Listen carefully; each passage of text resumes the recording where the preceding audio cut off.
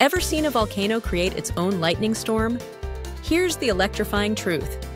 When a volcano erupts, it blasts ash, rock, and gas high into the sky at incredible speeds, forming a massive, turbulent cloud.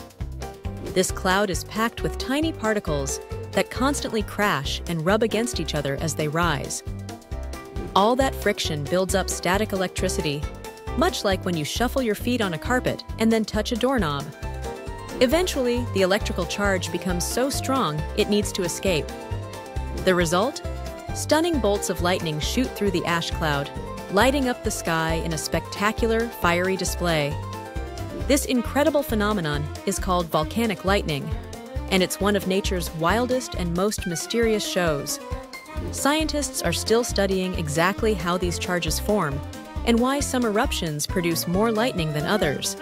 So next time you see photos or videos of an erupting volcano with lightning, remember, it's not just fire and lava you're witnessing, but the immense power of static electricity on a massive scale. Follow @FactsYouCan'tForget for more.